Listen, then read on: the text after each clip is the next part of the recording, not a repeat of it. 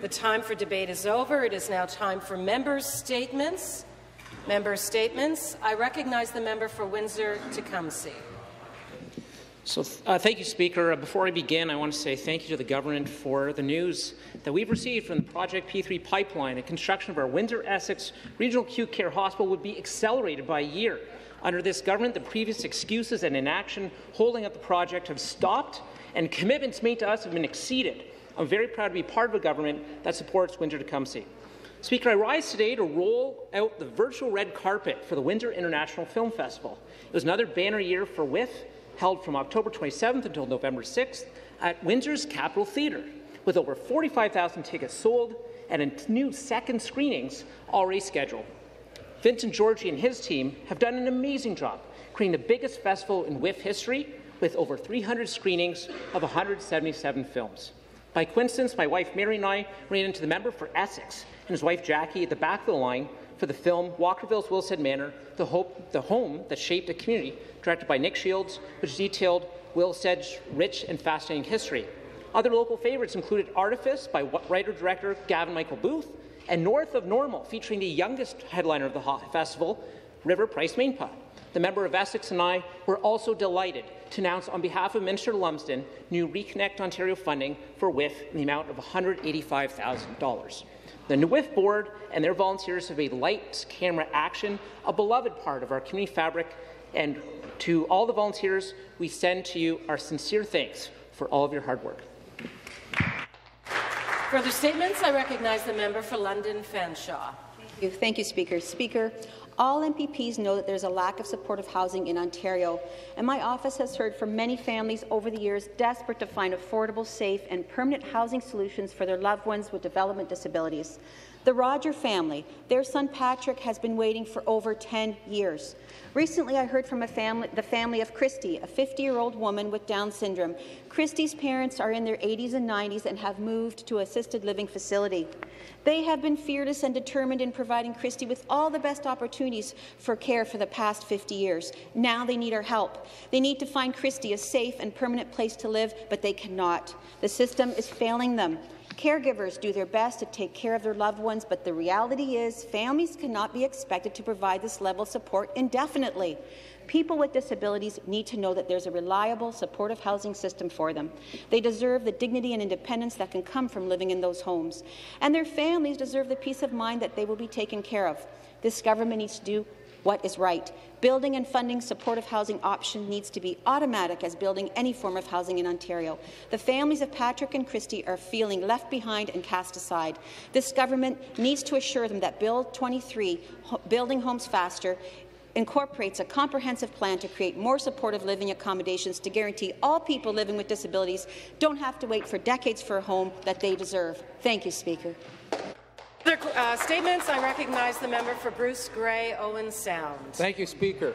I rise this morning to let members know about the Kiwanis Owen Sound Santa Claus Parade I had the pleasure of participating in last Saturday evening. It was the 77th running of the parade, and notwithstanding 60 centimetres of snow having fallen, it was a fantastic show.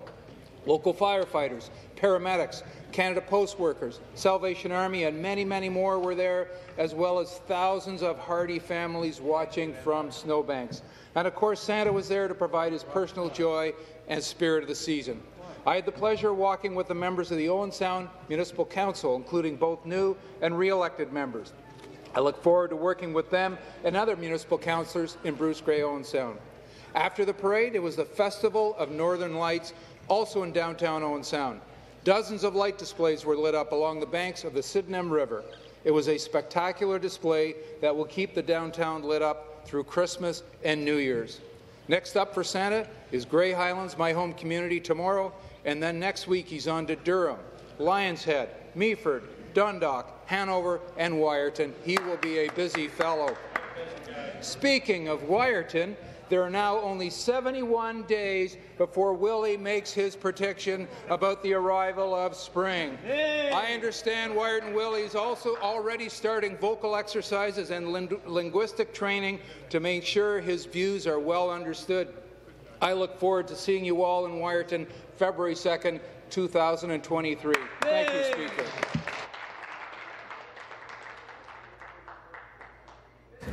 Thank you. Member statements. The member for Thunder Bay Superior North. Thank you. Many workers who experience permanent injuries while on the job are forced into poverty and homelessness because the WSIB has a routine policy of turning down claims, forcing injured workers to launch appeals that take years to resolve. Instead of workers getting the financial support they need and are entitled to, they wind up trying to survive on ODSP, thus offloading the financial responsibility of employers onto the public. A free ride for employers and a lose-lose situation for workers and the public. Yesterday, the Minister of Economic Development bragged about cutting employers' WSIB premiums by 30%.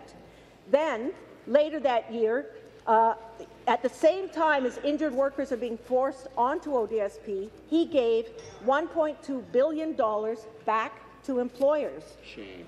This year, injured workers were betrayed yet again when their cost of living allowance was set a full 2% lower than stipulated in law and in WSIB policy. While this government thinks nothing of showering businesses with money intended to support injured workers, they are happy to rip off workers by deliberately shortchanging them on their cost of living increase. This is disgraceful, it's cruel, and your treatment of people with disabilities is unacceptable.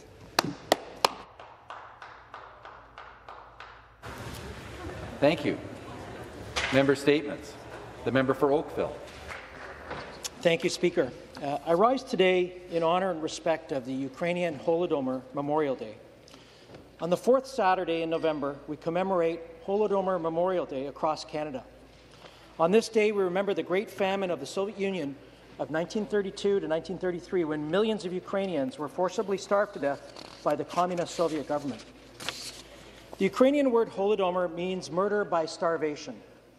Under horrifying and unimaginable conditions, up to 10 million men, women, and children perished from starvation.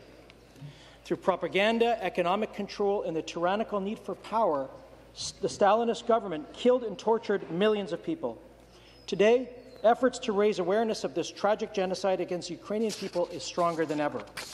My riding of Oakville stands in solidarity with the people of the Ukraine and the Ukrainian community. We share sorrow regarding Russia's military invasion of Ukraine. In 2016, 3.6% of Oakville residents reported having Ukrainian heritage. Over the last 8 years, millions of Ukrainians have been displaced by war, and the Halton region and Oakville have welcomed Ukrainian newcomers to our community. I want to thank the St. Joseph's Ukrainian Catholic Church and the St. Vladimir Cultural Center, who have undertaken many initiatives to help the victims of the Russian invasion of Ukraine. This Holodomor Memorial Day, let us remember the millions who suffered and died at the hands of the Soviet dictatorship. And let us also think about the 42 million courageous Ukrainians now living in a country under attack and the millions more of Ukrainian diaspora throughout the world. Thank you, Speaker. Thank you. Member statements. The member for Sudbury. Thank you very much, Speaker. Speaker, there's a disturbing trend happening across Ontario. Earlier this year, I spoke several times about education support workers who work full-time and go to food banks to feed their children. And earlier this week, I met with SCI healthcare workers. They were at a labour dispute at Carey's Place Autism Services, and one of their concerns is that they work full-time and can't afford to feed their families. Yesterday, I visited McMaster University's teaching assistants at the QP 3906 picket line. One of the workers told me, "I make so little that I can't afford butter." Speaker, these are all examples of hardworking individuals who still have to rely on food banks to feed themselves and their families. Nobody working full-time should have to go to a food bank. If you're not employed, it's even worse. 65% of food bank users are Ontario Works or ODSP. That's because receiving less than $9,000 a year is intentional legislative poverty. Speaker, nobody can survive on that. The Conservative government can make things better, but they deliberately choose not to. It is almost Christmas. Before we know it, Speaker, politicians across the aisle will start encouraging Ontarians to donate to local food banks. But instead of asking for donations, Conservative government could legislate Ontarians out of poverty. They could fix WSIB. They could double OW and ODSP. They could invest in affordable housing, truly affordable. And they could amend the Employment Standards Act to ensure that employment conditions are safe, they're secure, and they pay a living wage. Thank you, Speaker. Thank you. Member statements. The member for Kitchener South Hespeler. Thank you, Speaker. I stand today to tell this House about Aaron Fisher, one of Hespeler's own. Tragically, Aaron is now one of Hespeler's lost. He passed away this past Friday after a swimming accident that occurred while he was on vacation in the Philippines. What was for him supposed to be the trip of a lifetime. Aaron was only 37. He leaves behind the twin lights of his life, his two young sons, Sammy and Cole. Aaron Fisher had a commitment and dedication to his community that is rarely seen. I only had the chance to meet him once, but his passion and his devotion to Hespeler in particular was obvious. Aaron served as the executive director of the Hespeler BIA and was the admin on multiple local Facebook groups. He managed the yearly creation and maintenance of the free ice rink in Victoria Park and was a vocal supporter of the Hespeler Skate Park project. Aaron was also a champion of citizen-led political engagement. He was the past president of the Kitchener South Hespeler Federal Liberal Association, and over the years he contributed countless hours of his time to Liberal campaigns, both federal and provincial. Although Aaron and I were on different sides of the political coin, Aaron was an incredible example to all of us of someone who really put in the work behind his words. Aaron, although we were strangers, I think I can speak for Hespeler when I say, you will be so missed. This message will be recorded and etched forever into the volumes of Hansard. The impact of that may not be felt by all listening, but I believe it would matter to Aaron, and so I'll say his name again, Aaron Fisher. Thank you, Speaker.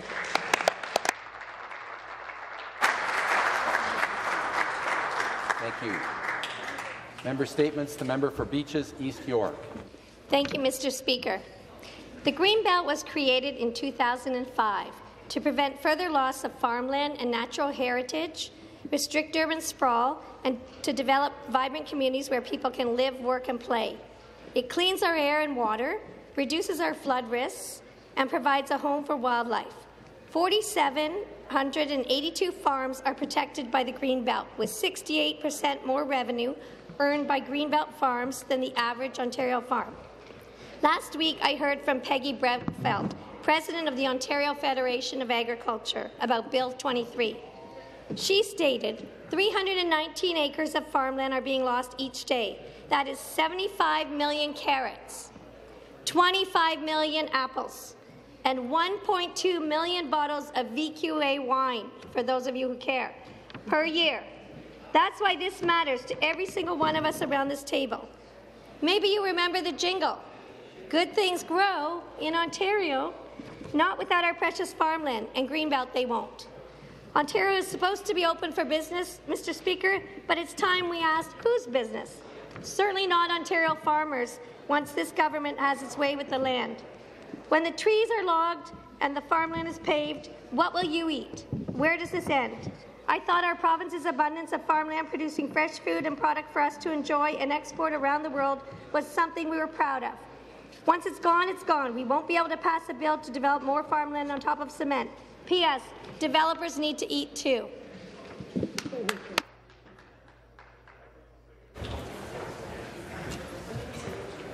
I'm going to ask for the attention of the House.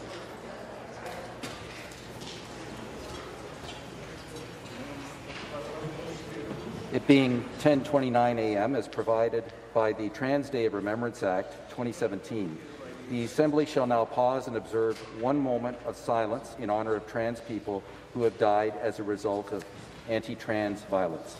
I'll ask members to please rise.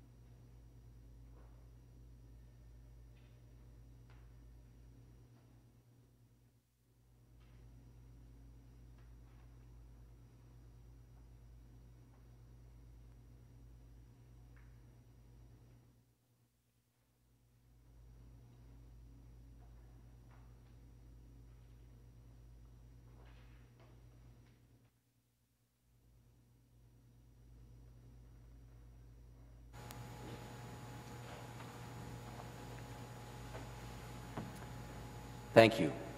Members may take their seats.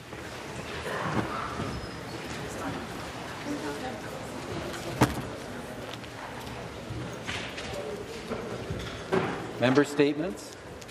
The member for Mississauga Centre. Thank you very much, Speaker. It is a great honour to rise today to raise awareness of an issue which impacts women and girls in Ontario. The month of November marks Women Abuse Prevention Month and the 10th anniversary of Ontario's Wrapped in Courage campaign. Le mois de novembre marque le mois de la prévention de la violence faite aux femmes et la The month of March marks the month of prevention of violence against women. We know that we need to pay more attention to violence against women and girls in our province. There have been over 40 documented femicides in Ontario. This means 40 intentional killings of women for no other reason than their gender. Moreover, countless more women and girls are trying to survive in unsafe households, on the streets, and in our communities. The Wrapped in Courage campaign, organized by the Ontario Association of Interval and Transitional Houses, has been helping women since 2013. The campaign has been bringing attention to gender-based violence across Ontario by wearing purple scarves.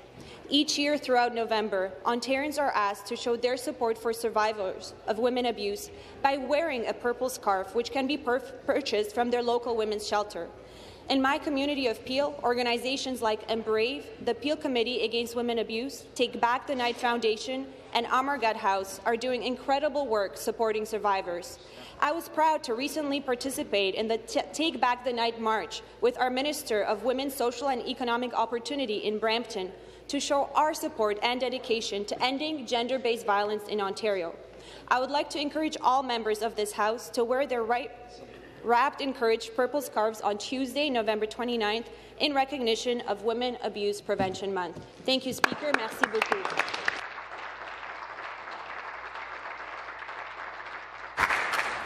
Thank you. Member statements. The member for Flamborough-Glanbrook. Thank you and good morning, Mr. Speaker. I want to take the time this morning to recognize the tremendous contributions the Bren family has been making to Ontario's agriculture industry. Brenby Farms has been growing crops and raising livestock on their 2,000 acres in Flamborough for 4 generations. Wow. Brenby Farms dates back to 1915 when the property was purchased by Thomas Bren. Thomas' great-grandsons, Chris and Sean, are now running the business. This past September, the brothers took the Premier, Minister Thompson, and myself on a tour of their farm. And at the time, they were harvesting potatoes. They have a reputation for growing high-quality potatoes. Brenby harvests about 28 million pounds of potatoes each and every year. They are a leader in food safety and traceability. With the help of OMAFRA, they have invested in technology that can monitor their products for quality and safety from planting to retail distribution. They sell to every major grocer right across Canada. Brenby has always kept up with the changing technology. They have received recognition for being progressive farmers of the future. I want to congratulate Brenby Farms for continuing their tradition of producing high-quality crops. They have been feeding people across Ontario and beyond for over a century.